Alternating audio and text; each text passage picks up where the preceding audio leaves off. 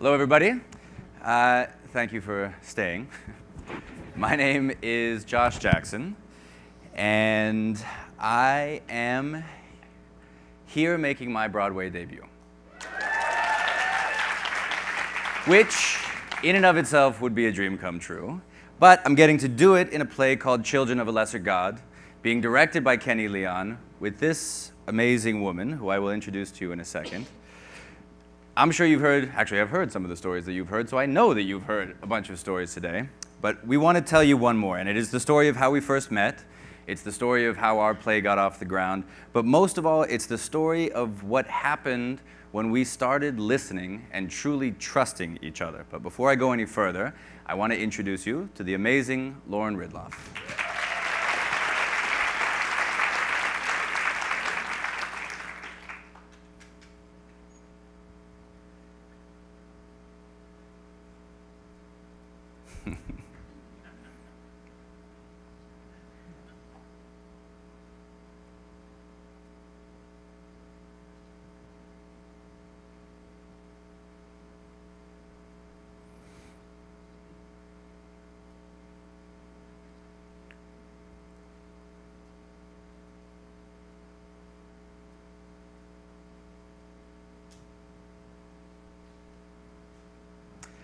So, how many of you are fluent in ASL? Right. I want you to remember that feeling because it's going to be important in just a second. But before we go any further, I want to introduce you to the third member of our team, Candace. Stand up, Candace. She's going to be interpreting for Lauren tonight. So just to make sure nothing was missed, I'm going to reiterate what I said before. I said, thank you, Josh. My name is Lauren Ridloff, and I play opposite his James as Sarah in Children of a Lesser God. Let me tell you a bit about the premise of our play. It's a story of a hearing man and a deaf woman who fall in love, despite their struggle to truly listen to each other and connect. It takes place at a school for deaf children. It's a timeless love story that taps into everyone's innate need to feel connected to another person. This story was first performed on Broadway 40 years ago, and I am so proud to see this revival happen again, especially with what's happening out in the world today. This story serves as a reminder for all of us to stop judging and start listening. Now, the story we want to tell you tonight is the story of when we first met. That is the story of the first read-through of this production of Children of a Lesser God. As a little preamble, Kenny and I had actually worked before 2 years ago exactly this month. And he had started telling me in that time that he had wanted to get this thing off the ground. So flash forward to November before last. He gives me a call. He said, in order to get the ball rolling, I'm putting together a read-through. And I've got a cast of people, some who I've worked with before, some I want to work with in the future, but I can't find our leading lady, Sarah Norman. However, I have been taking sign language classes from this amazing, beautiful woman who is intense in all of the right ways. And if you don't mind, I think I'd like her to do the reading with you. And if I've learned anything from Kenny, I've learned to trust his instincts. So of course, I said yes. So that's all the preamble. Now we get into the rehearsal day. For those of you who haven't done these things before, they're broken into two pieces. There's the rehearsal day, and then there's the reading day the next day. So day one. There I am, I'm walking into the building. It's one of those all-purpose New York, we do everything production style things. So going up in the elevator, they're doing stretches, I'm out in the hallway, the kids are learning their lines, the grown-ups are still learning their lines, there's show tunes coming out of every room, walking down the hall. I get into our rehearsal room, and it's filled with some familiar faces. Kenny's there, some people I know, some people I just know of, and standing right in the center of it all is this beautiful, kind-eyed woman, Lauren. Now, I can't actually remember who it was that introduced me to her the first time, whether it was Kenny who just took me right over or whomever. But what I do remember is what came next.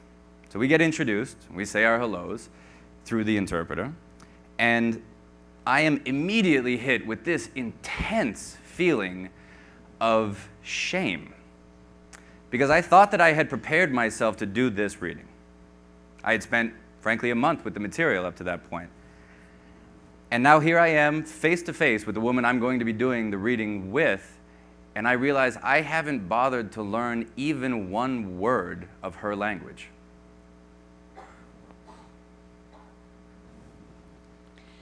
So Josh just shared with you his experience of meeting me at the first reading.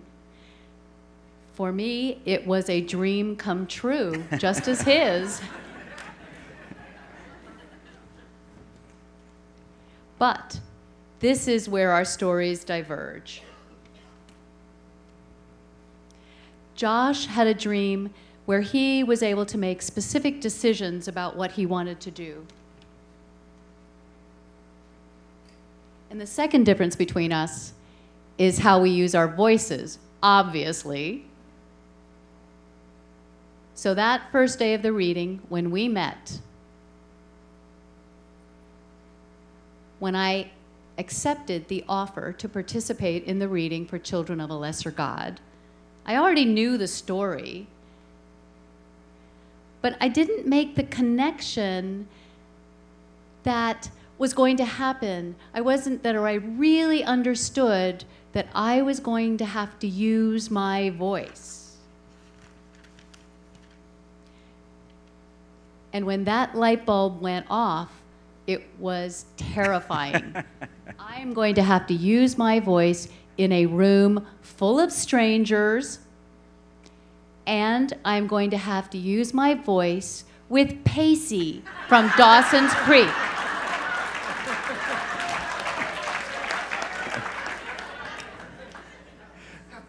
I didn't even know if I still had a voice.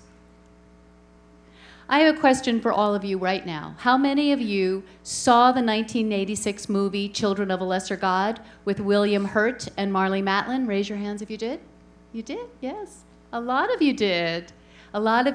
And so you remember that scene where Marlee screams? Raise your hand if you remember it. My parents took me to see that movie when I was 8. So I don't remember a lot. I remember some slices of the movie, but I vividly remember the people sitting around us and their horrified reaction to Marlee screaming. So, at this read-through, I was worried that I would be judged. I was sure I'd feel ashamed. The day before the reading, when we met for our rehearsal day, I asked Kenny, do I have to use my voice? And Kenny said, for this rehearsal, you don't have to use it because I trust you. Trust. That word from Kenny Leon takes up a lot of space in our room. It becomes a place that we all have to go to. Trust. So during rehearsal, yes?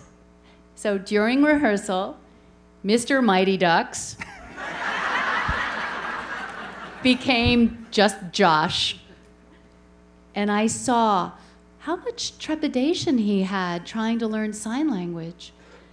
And I saw he wanted to do the right thing without offending anyone. And I also saw how much he cared about the story and how we were telling it. I saw humanity. So for my part, I went home that night and I was a wreck.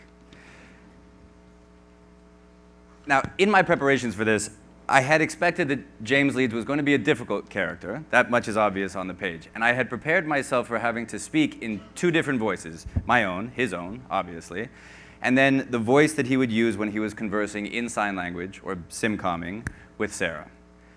What I somehow had completely missed is that there's actually a 3rd voice in the script that James has to use, that of the interpreter, and that it is of key importance that the audience understands the tone shift, that when he is using that voice, he is speaking for Sarah, as Sarah, completely unfiltered.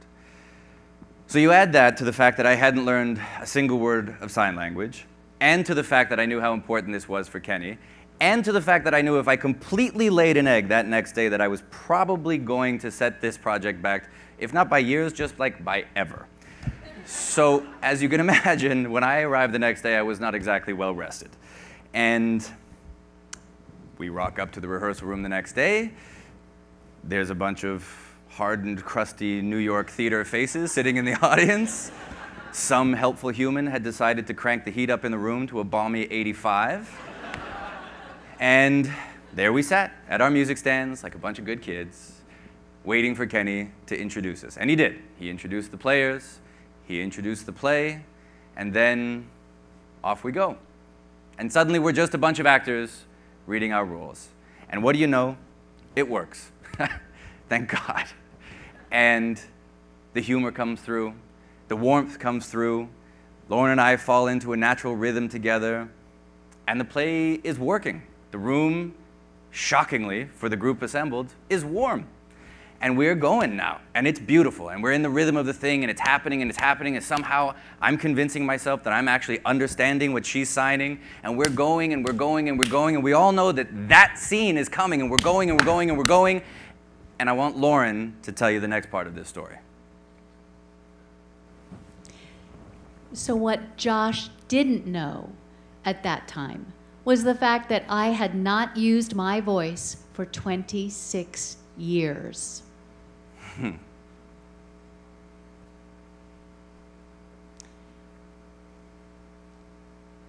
And that was the result of a very adult decision I made at 13 years of age. After returning home from a camp one summer, I realized I didn't need my voice. Specifically my poor speech. So I decided to chuck the years of speech therapy I'd had and made my bold proclamation to my family that I had decided to turn my voice off. I chose to become mute.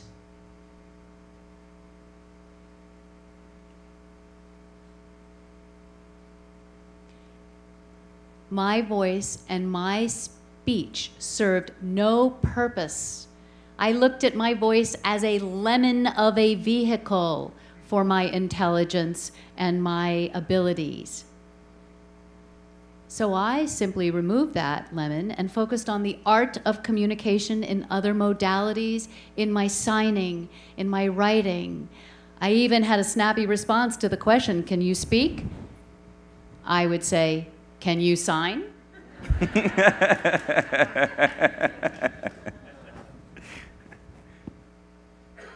So on the day of the reading, we all came together. We sat in a semicircle with music stands in front of us. An interpreter stood behind Josh, being his hands. But in the few hours we had been together, Josh began incorporating a few key signs into his dialogue. He took a step toward trusting me. Prior to the reading, he sent me a video clip signing a line, asking me if it was signed correctly, and I looked at it several times, and I could not understand a single thing he said. But what I did understand clearly was that he trusted me.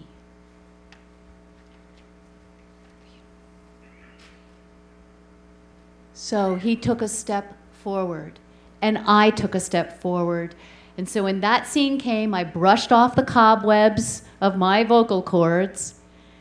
I let go of my 13-year-old self, and I screamed. And I don't know if that would have qualified as a real scream or even a squeal. It was the first time, and what I knew in that scream was that I looked over and I saw Josh's eyes, and they were welling up. And his eyes did not imply pity or disdain or scorn. What I saw was understanding and clarity. Those are the beautiful signs of connection. So, I can't tell you, and she's being nice, my eyes were not welling up, I was bawling. And I can't tell you exactly why.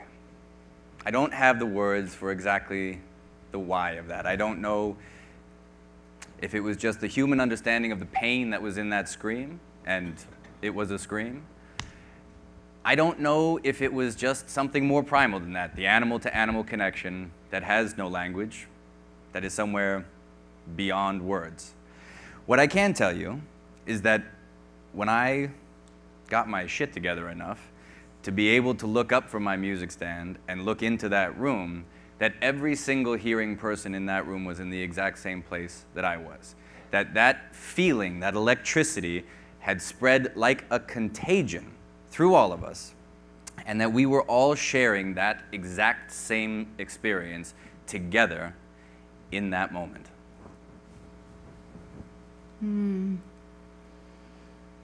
So for the first time in 26 years, I found my voice again, but in an unexpected way. I don't use the spoken word, and I still have no desire whatsoever. But I have found other ways to use my voice as an instrument for passion or strength. And I use my voice when I laugh now. I thank Mark Medoff for writing the siren song of Sarah and James. And thank Kenny Leon for giving me the space that I needed. And I thank Joshua Jackson for trusting me. And I also thank the audience that sat in the room that day and listened. So Josh's fear of learning a new language and my fear of using my voice again, that's a huge chasm. But it joined us. It is exactly what connected us. In Children of a Lesser God, Sarah tells James, we need to meet in another place, not in silence or in sound, but someplace else. Thank you, everybody.